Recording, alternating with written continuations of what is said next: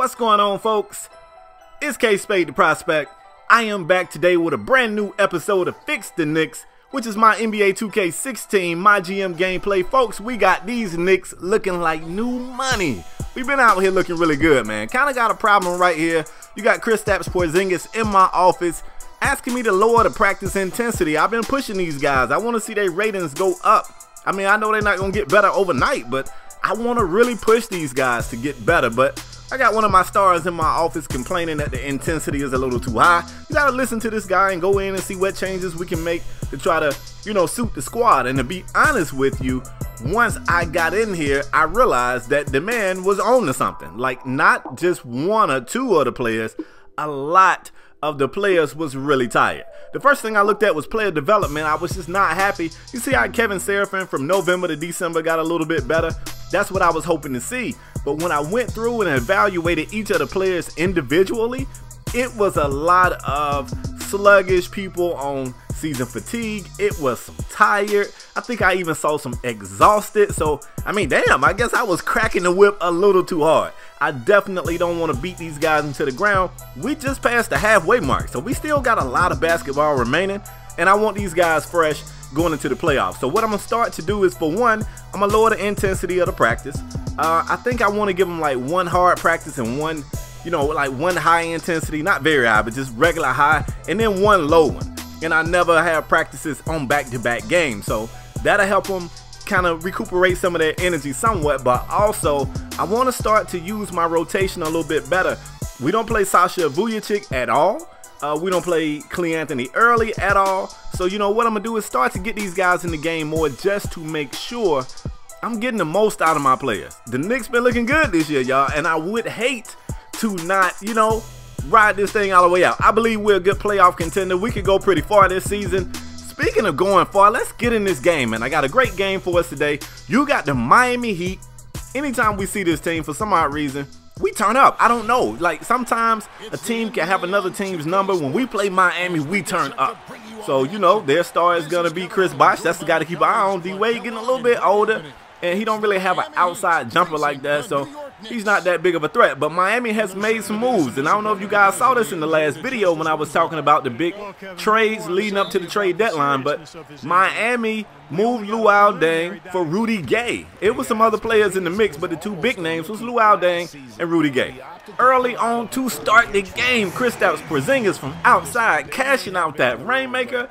This guy is he's so valuable to us, man. I love having Carmelo on this team. He's still the leader of this team, but KspadeTheProspect, he can do so much. For him to be 7'3" with an outside shot and as good of a shot blocker as he is, I'm telling y'all, man, I think he's a cheat code. Right here, though, he meets another great shot blocker. That's Hassan Whiteside denying him access at the cup. And he better respond, man. The Knicks came out the gate on fire. Before KspadeTheProspect could even get down the court, the Heat turned it over, and we hooked him up with the easiest fast break score of his career. I was going to say of his life, but I mean, the kid's pretty young. But so far in his career, that's definitely the easiest fast break score he's gotten. Another guy for this Miami Heat team that provided a spark for them would be Gerald Green. As Lil Paris would say, get yourself a Gerald Green. Gerald Green is a guy that gets in the game and get buckets. He's a bucket getter. So I knew they was going to depend on him, especially when I saw how slow they started. So at the end of the first quarter, man, Ray Allen behind the arc, cashing out that rainmaker right there. Is it a game? Like, I know when we come to the Garden, we usually turn up, but damn, is this even a game? I don't even know, y'all. Like, I know it's going to be a run, but I don't think any run could get this team back in it. Look at that beautiful move. Carmelo Anthony just hooked Gerald Green up with the illest cross. It wasn't like one of those make you fall down crosses. It was just something so subtle that he just was going one way, a quick little change of direction. Gerald got back. He had to foul him. Really nothing he could do, and Melo was too hype off of that guy. Too hype. In fact, early on, man, Melo continued to score for us in an array of crazy shots, man. He was just contorting his body all sorts of ways, getting the buckets, doing whatever we need him to do. That's why he's the leader. That's why he's a star. Oh my God, Pat Bear missing the three, but look at this. Aaron Aflalos, let's try that again, Pat. Pat cashes out the second one. The one criticism you can give my Knicks is that they settle for a lot of threes.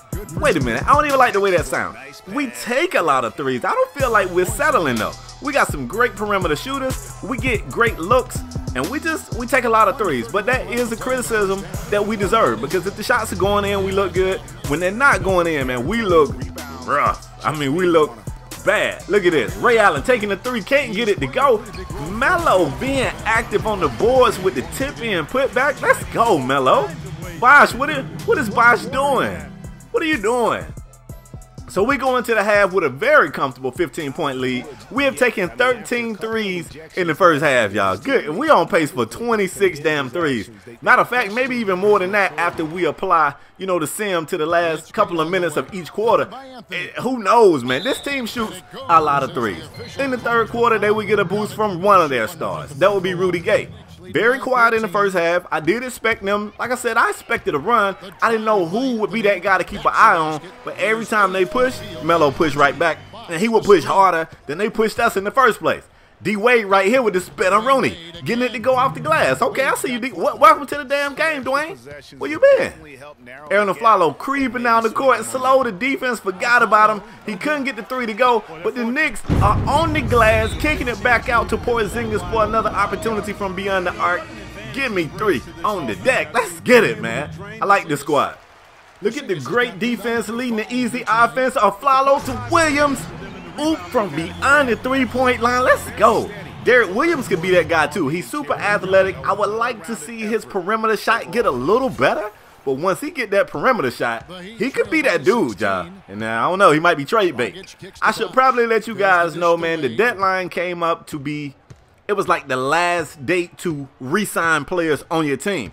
And one of the expiring contracts on my team is Aaron Aflalo, and I felt like I should probably re-sign him, but I didn't, y'all. Just couldn't pull the trigger on it. So give me some feedback on that. How do you guys feel about that? I decided maybe, just maybe, I'll wait and see what I can pick up in free agency. Maybe I could pick up somebody that I like a little better, and that's tough because Double A been playing really well for us. But I don't know. Right here, though, Aaron got D-Wade with the D-Wade. D-Wade does that to everybody. Ask him how it feels. He got it done back to him. Bosh, one step inside the perimeter. He cashes out the mid-range there. We're going to jump ahead to the fourth quarter. It is an 11-point game, so I guess Miami went on a bit of a run, which is really not enough. They got one more quarter to give it their last little heave-ho, and then they ass up out of here. I mean, they out of here, for real. Look at this. Rudy Gay attacking the basket, getting a little dunk to go. That's rim Grazer-esque right there, Rudy. I don't know if you get old or what, bro, but I ain't like that one. 2 thumbs down. 2 thumbs down. Beautiful pass right here. D-Wade pulling the midi. We know he's got a pretty good mid-range shot. We respect that shot. He gets it to go. And look at Porzingis moving without the ball right here. Getting it on the cut to the basket, pulling the midi, getting it to rattle home. And Porzingis is definitely that guy this game that's like, you know what? I'm just going to quietly dominate. Didn't score a ton of points, but just quietly dominate it. Here's another beautiful play, moving without the ball, getting the pass from Melo, cashing out that mid-range. I knew once I got the timing to Porzingis' shot down, I already knew what it was going to be. His shot is a little tricky, though, so I struggled with it at some point, but I feel like I got it now. I think we Gucci. Rudy Gay right here. Stepping back, got a little ISO game going until he gets the pick, steps around the pick, pulls the midi, cashes that out. Beautiful play right there. Melo probably feels some kind of way, though. Melo don't like that. We come right back, turn the ball over, and Rudy Gay again, this time over the tower. And you can't do that. You better just pull that midi. I don't know why Rudy won't shoot too much, man. He will, but he kept trying to attack the basket. That ain't it. Pat Bev from outside, that is it. Let's go.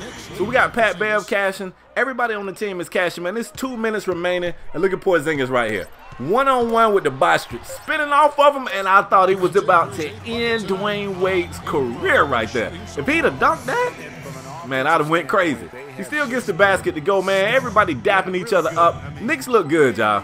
We look good. I might just send him straight to the playoffs. I'm ready to get this team in the postseason, man. I really am. So, like I said, Miami made it a game. They lost by 11. At some point, they was down 15, damn near 20 points. But they still got beefed up. That's all that matters. The Knicks look great, folks. that's all I got for today's video. The next video is a must-see because we got the Portland Trail Blazers again, and this is a team that we have lost to already once before. Carmelo Anthony was the player of the game, even though he tapered off there in the fourth quarter. When he started to cool off, Porzingis was just heating up, so it didn't hurt the Knicks at all. If you guys enjoyed this video, let me get a thumbs up. And if you're new here, you want to follow this series or one of my other series, subscribe, become a member of the Wolfpack today. And I'm out the next time, y'all. Peace.